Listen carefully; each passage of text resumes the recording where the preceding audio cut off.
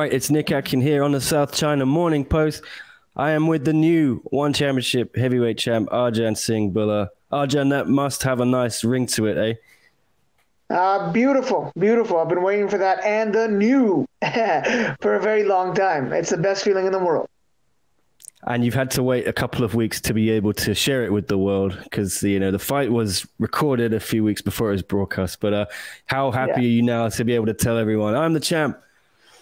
I'm very happy. It was one of the hardest things to do for me and the few family that I had, shared with. But some families probably have had, like, why didn't you tell us? And there's people like that, but you got to draw the line somewhere. But I'm excited now. So is everybody else. The news is out there. We've won, and we're happy, we're healthy, and we're moving forward. How have the celebrations been then with the family? You had to keep it a little bit low-key, I guess. But, yeah, what has it been like just finally getting to celebrate all the success you've had now? Absolutely. It's been amazing. I'll be honest with you. Obviously with COVID, we have to keep things tight, but that intimacy also allows a more meaningful sometimes celebration. So it's been good. We're having actually, there's been celebrations from around the world. They've been sending it to us. So a lot of people are excited, and we're having a local sort of a meet and greet set up with a drive-through with COVID protocols on the weekend. So I'm excited for that as well. Sorry, which part is it of Canada you're in there? Vancouver. Okay. And what's the situation like in Vancouver with COVID? I've got a few buddies in Canada who tell me it's starting to move in the right direction now, but still not where they want it to be. Is that frustrating for you? Yes and no. Yes, because, I do want to do more, but no, because there's a reason this is happening. And you have to respect that. And everyone needs to, you look at India, we got family and friends out there that are devastated right now. So we don't want to go through that. Yeah, I was going to ask you as well, just how great was it for you to win this title, to maybe bring some hope to people back in India who were watching you, because the whole card, one Dangal, was Indian themed, and it must have given them something in this tough time, right? Absolutely. It was, it's a very dire situation on the ground, and pretty much everything is closed down. So this is one of those opportunities. Sports brings light and people together and excitement and, like you said, hope. So it has done that. I hope the people make it out. I hope there's, they turn things around here. We've been helping out. We plan on helping out more. So that's just what it is. And Brandon Vera was very gracious in defeat. He's one of the nicest guys in One Championship. I think everyone agrees. Did you speak to him after the fight? What have you been saying? Not really. I don't have too much of a relationship with the guys I fight. I'm not looking to make friends in this business.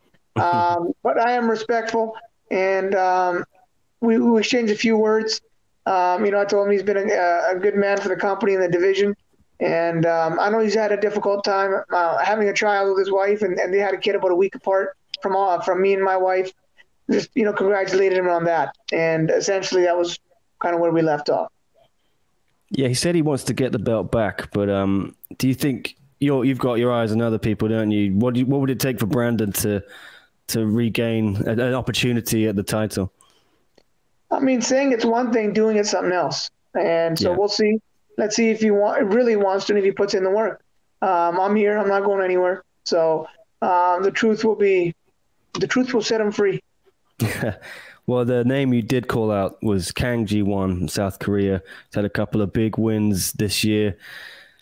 Have you got any update for us? Is One Championship open to booking that fight? Have you spoken to them about it? We have not had that conversation yet. It's something that makes sense to me because there was noise about Amir Ali Akbari and behind the scenes, and he was getting loud over social media. And this guy went out there and punched him out within a round. And he did the same to his teammate a few weeks earlier. So, and he's undefeated. He's young. Because of that, he stands out to me, and he makes sense. The rest of the division hasn't been as active, and they're not doing enough to stand out at the moment. So let's see how things shake out, though. Yeah, I think you called Amir and Mehdi Baji Iranian loudmouths. Did they? Brandon was kind of annoyed by the chat coming from them as well. What did they get under your skin, or did you just kind of ignore them? What were they saying to you? No, I never let anyone get to me, but it's just one of those things. They're over there, I'm over here. If that's the way you do it, go for it. But I'm going to call you what you are. You're a loudmouth, and you both got punched out. Maybe you should spend some more time in the gym rather than online. That's just my opinion of it. That's just what it is. It's nothing personal. It's just an observation at arm's length. Doesn't affect me none, and that's just what it is. Yeah, I think Amir was scheduled to fight Anatoly Malikin, but that fight fell through. Do you think that fight should be rebooked? And do you think what does Amir need to do? Does he need to win that fight, or if Anatoly beats him, would Anatoly be in the mix to face you? I mean, Anatoly's at least fought in the division before, so if he gets another win, he's got some momentum behind him. Amir's 0-1, and so I would have to say he needs a couple of wins before he gets going here. So those are my thoughts there. But definitely they should get rebooked. Both of those guys should. And I think it'll be a great fight. They're both high-level athletes that bring a high skill set to the cage. So I'd be interested in a fan to see how that shakes out for sure. And I've just seen a video posted by One Championship from Mr. Reinier de Ridder, the champ, middleweight champ, light heavyweight champ. He did call out Brandon Vera before you fought Brandon. And now he's confirmed he still wants to come for that heavyweight title. What do you make of his challenge? Vera said he wants a rematch. This guy's saying that it's one thing saying, it's another thing doing it, right? Like you said, he had called out Vera. I'm not Brandon Vera.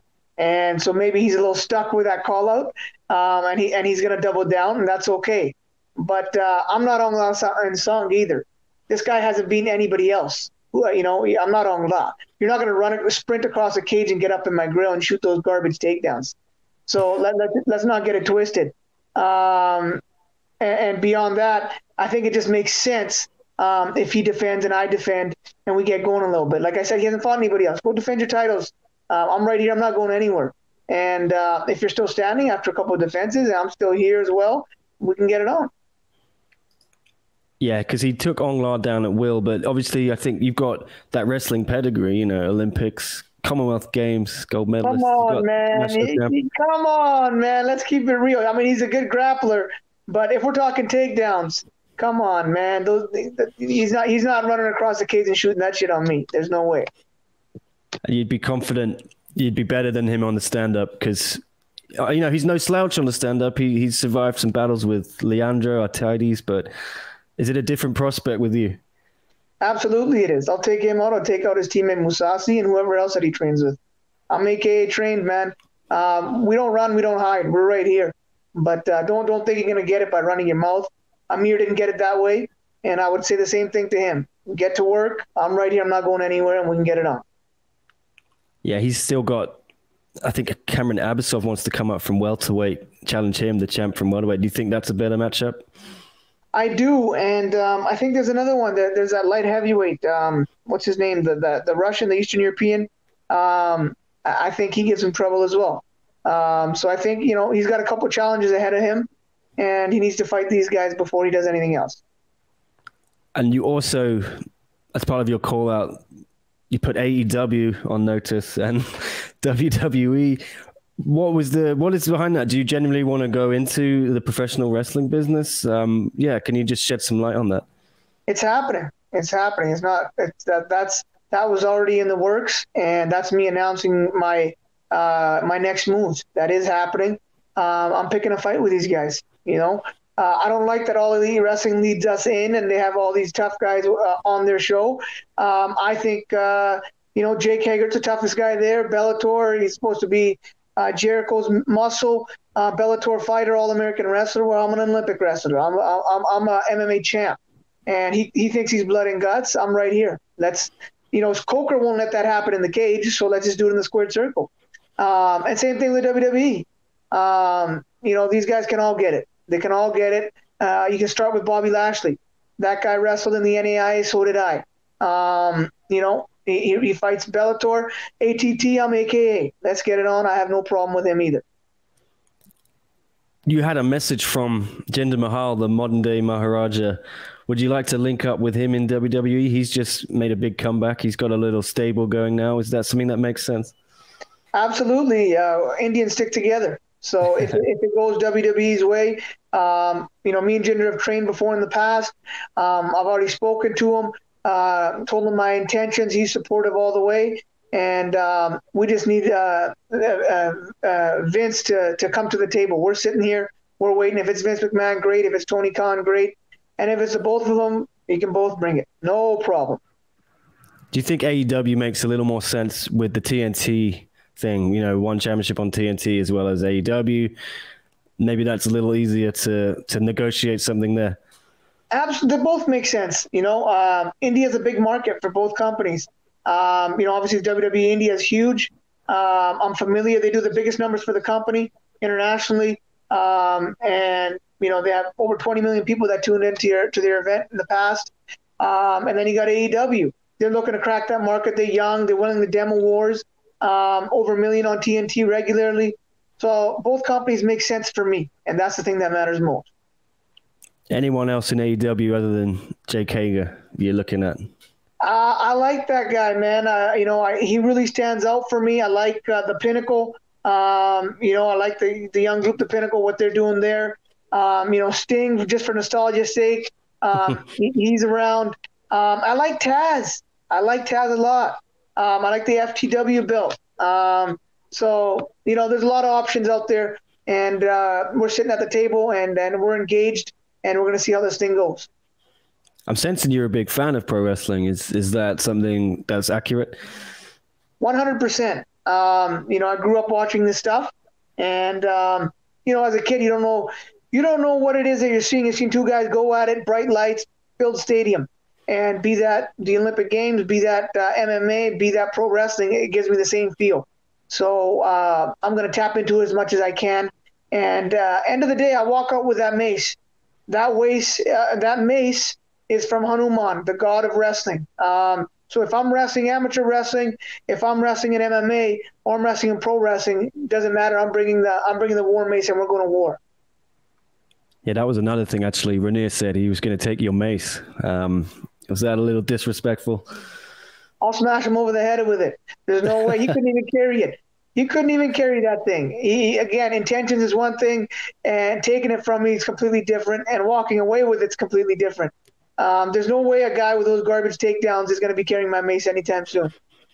All right, well, I'm kind of intrigued to see that matchup. Hopefully it plays out sometime. But I just had one other question for you. Thank you so much. Ritu Phogat lost as well on the one Dango card. What did you make of her loss to Binu Wen? A lot of fans have been saying, oh, it was a robbery. A lot of fans saying B1, this and that. What did you think? I felt she did enough to win. I did. I know the scoring system's unique compared to other promotions around the world, but I still felt she did enough to win her total body of work.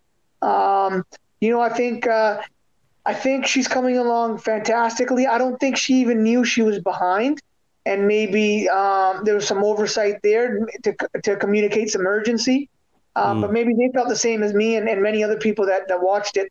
And it was a tight fight. And but she's developing, and she's got a tremendous amount of potential. I hope, and I know her, and I know where she comes from. She's tough. She's going to be as focused and determined as ever. This will not break her. If anything, it will make her more laser focused. And just keep putting in the work. Don't get too ahead of yourself. That's my only suggestions to her. Build the base right, and then start flying. Yeah, there's a little uncertainty now whether she's still going to be in this Atomweight Grand Prix. Do you think she still deserves it, or maybe she'd be better off, like you say, working on things first? I'll leave that up to the company, right? They booked her before the Grand Prix with this. Obviously, she's a huge name. She's the queen of Indian MMA. So there's a lot of upside to that. And that's up to her team and the company to decide where she's at. I will say every time she gets out, she does show another wrinkle in her game. So she's still evolving. I don't know how long it's going to take for the Grand Prix for her to work her way through her bracket. I think that would weigh in on their decision. It would if I was a part of it. But those are my thoughts on her. Well, you are certainly the king of Indian MMA, the first MMA world champion from India. Thank you so much, Arjan Bhullar, for joining me. Cannot wait to see your next fight. When are we thinking? Later this year, or are you taking a little time off? I want to get one in before the end of the year for sure. But like I said, we're sitting at the table with pro wrestling right now, and we're going to let these talks unfold. But make no mistake, I did not enjoy sitting out for over a year. That's the longest layoff I've ever had for competition. I don't even want to wait 6 months. So I'll be back. I love competing. That's why I'm in this game. All right, man. Thank you so much for talking to me. And can't wait to see you back in that circle, mate. Thank you so much.